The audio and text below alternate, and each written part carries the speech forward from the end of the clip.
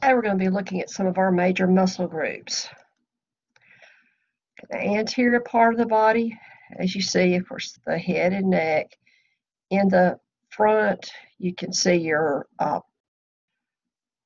thoracic muscles, your pectorals, major, and then minor will be on this side, your abdominal muscles, triceps. These are going to be your quadriceps muscles here. And we'll go into the details on that. And I assume I said abdominal muscles. Okay, on the posterior part, again, we're just looking at big groups here. Your trapezius, here's your triceps brachii. This is your latissimus dorsi, on your back here. Your gluteal muscles, the hamstring muscles, the hamstring groups. And then here is your calf, which is going to be your gastrocnemius and soleus. Okay, muscles of the head. We're not going to go through each and every single one, but first I want to mention that the epicranius goes all the way from here down to here. So it's in the back and front. So the name of this muscle is not frontal belly, it's epicranius, the frontal belly of the epicranius. As far as muscles of facial expression, we look at the epicranius, especially the frontal belly here. Levator labii superioris and inferioris. Here, superioris, inferioris is here, well, depressor labia inferioris. So it basically pulls the mouth up, pulls the mouth down. Now, your platysma right in here is your platysma. That also influences facial expression.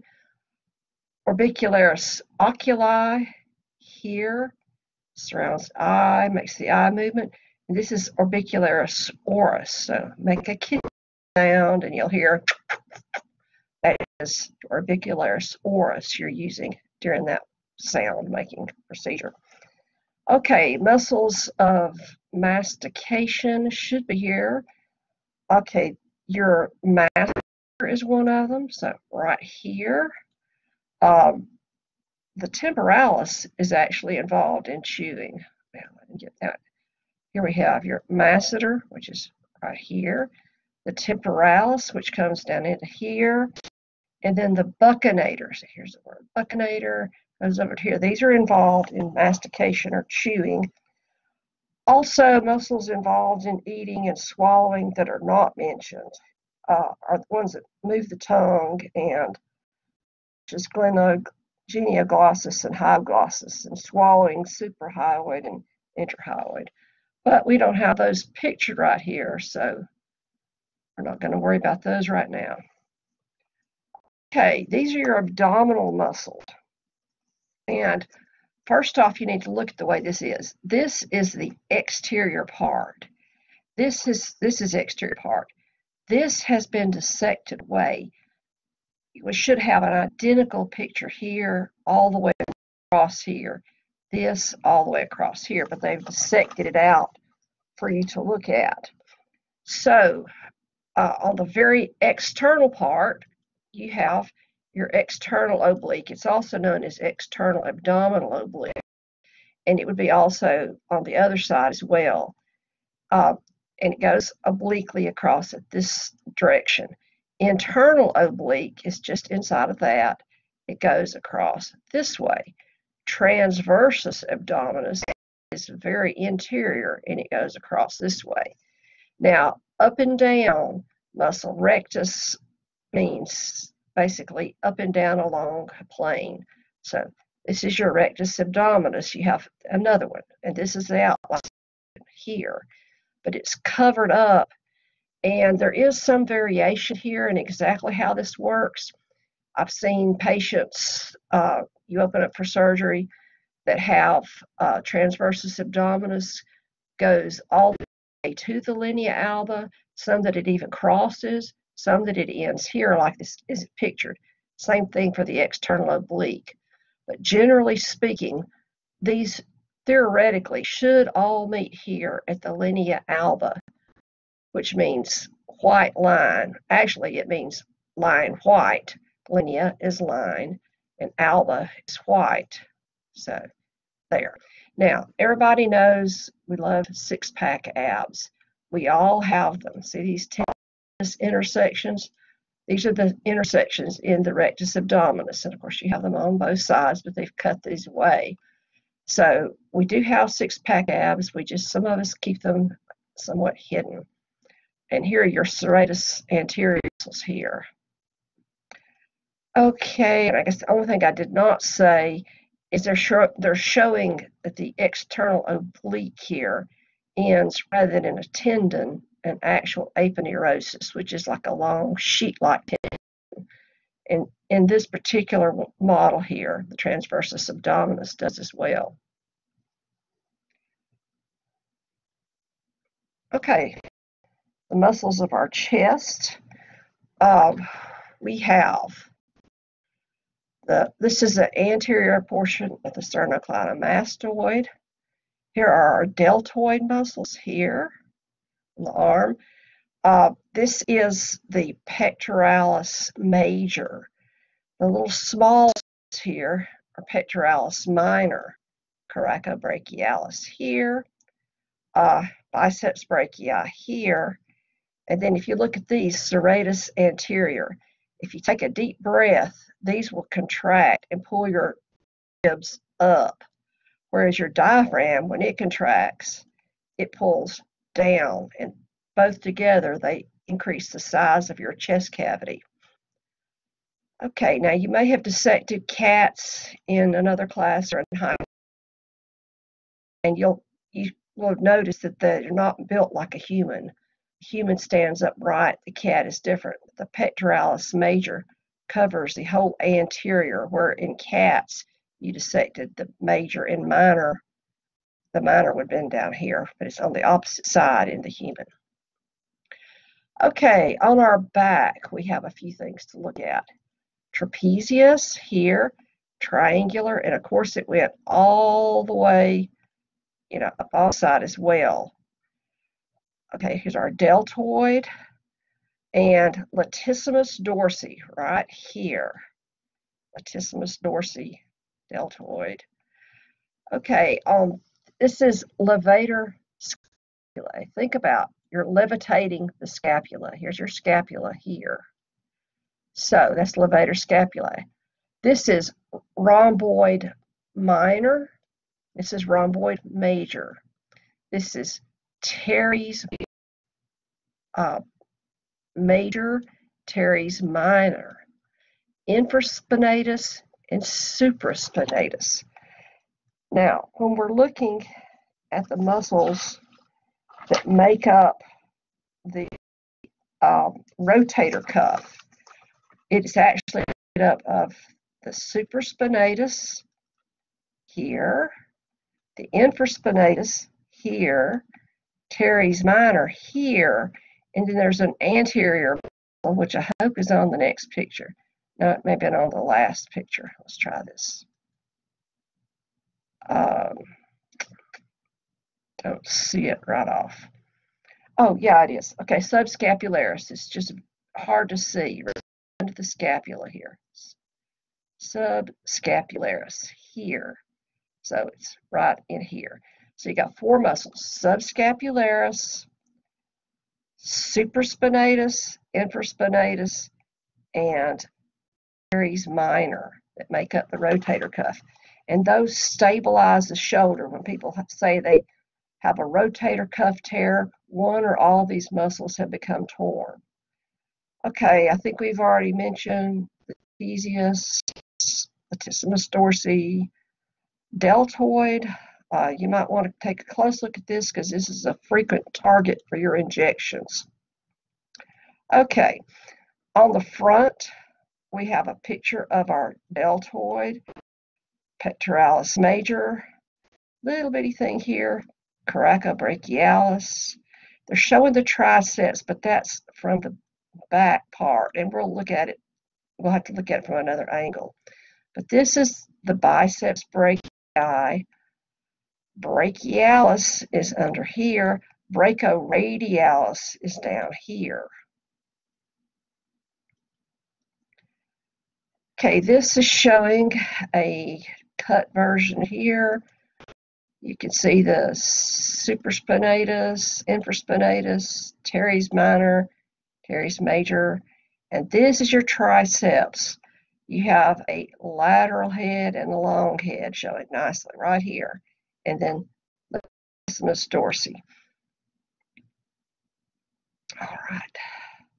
So triceps is the posterior part.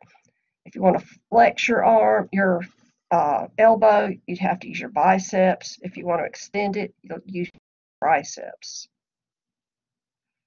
Okay, we're not going to go into a tremendous amount of detail on these hands, but I will mention a couple of them. This is brachioradialis. These are your flexor muscles that flex your carpus and your digits. Okay, they've gone deeper here. Flexor digitorum superficialis. That's all I'm going to do on those. Okay, this might be important. This is a gamer muscle, your thenar muscles right there. So when you're doing your video games, you're playing with that one. Okay, these are your extensor muscles, extensor carpi ulnaris. Anyway, on the back, these are all extensor muscles. And they've cut down deeper, and if you go to a more detailed anatomy class, you'll have to look at each of these, like interossei. Extensor indicus, take a note of what it does. It goes right here and goes to your index finger. And here you have a supinator. I'm not going to go into detail on these. Okay, we will go into a little more detail here. This is the iliopsoas, right in this area. And it is made out of the psoas major here and the iliacus. So iliopsoas right through here. Okay, as far as the next muscle here we're looking at, this is your tensor fascia lati. It ends up with a lot of fascia on the outside. We have pectineus, which is adductor longus. Think of pulling it towards you. Adductor magnus here. Gracilis here. So these are muscles of adduction. Now, the big one that we talk about is our quadriceps group. Quad means 4 here. So this is vastus lateralis on the lateral side, vastus medialis right here. This is the rectus femoris here, and this is your sartorius. It goes across this way. Now, again, if you've dissected cats before, you no doubt noticed that the sartorius actually covers the entire medial aspect of the leg. It does not in the human. It is simply a strap here. So your quads include your sartorius here, rectus femoris, vastus lateralis, and vastus medialis. Iliopsoas is here. You have your adductor muscles. Oh, pectineus, I forgot that one. Adductor longus, adductor magnus, and gracilis here. Okay, and this shows a dissected out portion where they show the adductor magnus in more detail and adductor longus. Okay, these are your gluteal muscles right in here. Gluteus medius is this little one right here. Gluteus maximus. You learned that one and you giggled about it when you were in grade school. So you should not get that one wrong. I've had people miss gluteus maximus. Now, again, if you have dissected cats, you may have found these muscles are very different on the human than on the cat. It's to do with the position. In the cat, you'll find your gluteus medius is actually the larger of the two. But this is a human, and we sit on our gluteus maximus quite frequently. Therefore, it's a nice big muscle. They help you stand up, get up, etc. Okay, now we've got a few others we need to look at.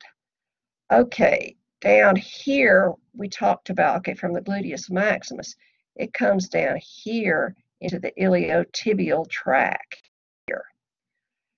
On the medial aspect, we have our gracilis here, and the hamstring muscles consist of the biceps femoris and semimembranosus and semitendinosus. Now, to remember that, the biceps femoris is the most lateral of these muscles. It's also the largest of these hamstrings. And then you have your semitendinosus, semimembranosus here, semitendinosus is on this side. So the medial of these two muscles is the membranosus. Membranosus is more medial, tendinosus is closer to the biceps femoris.